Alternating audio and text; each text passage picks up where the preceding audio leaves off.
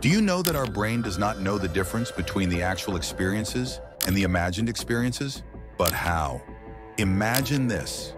You're standing on the edge of a cliff. The wind whips your face. You look down, your heart pounding. Your breath quickens, your legs tremble. But you're not actually there. You're lying on your couch. So why is your body reacting as if you are on that cliff? Because, dear viewer, your brain doesn't know the difference between reality and imagination. Yes, the brain that controls your every move can be fooled. It's time to uncover this thrilling mystery. Your brain, the ultimate supercomputer, constantly filters through information, images, sounds, emotions, sending signals to your body on how to react. But here's the catch. Whether you're living through an actual event or just imagining it vividly, your brain lights up in the same way. Why? Because the brain processes imagined experiences just like real ones. Take elite athletes, for example. Studies show that when they mentally rehearse a race or a routine, their brain activates the same regions as if they were physically performing it. This mental training builds neural pathways, making their real-world performance sharper. But isn't that bizarre? Their brain treats the imagined event as reality, strengthening the muscle memory without lifting a finger.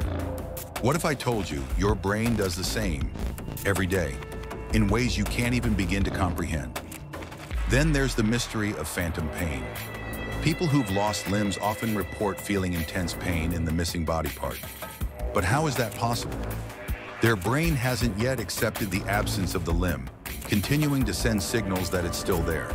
Your mind believes the limb exists, so it reacts as if it does. Fiction? No. This is the terrifying power of the imagination. You know that feeling when you're home alone and you think you hear something? Your heart races, your muscles tense, but when you check, there's no one there. Nothing happened. Still, your brain was convinced.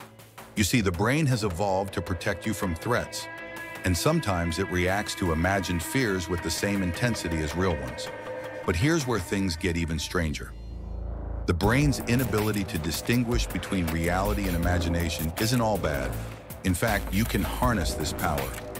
Visualization, picturing yourself succeeding, actually improves your chances of real success. Your mind believes it's already achieved the goal, rewiring itself to make that vision come true. But beware. This power can go both ways. When you imagine worst-case scenarios, when you dwell on failures, your brain believes those thoughts. It prepares your body for that impending doom, sending waves of stress and anxiety as if it's already happening. Your imagined failures become a reality in your mind, long before they ever come true. So can your brain tell the difference between what is real and what is imagined? Not always. The lines blur. And in that space between reality and fantasy lies untapped potential, lurking fears, and dangerous possibilities. What will you let your mind believe? What worlds will you create in your head? And how will they affect the world around you? Be careful what you imagine, because to your brain, it's as real as anything.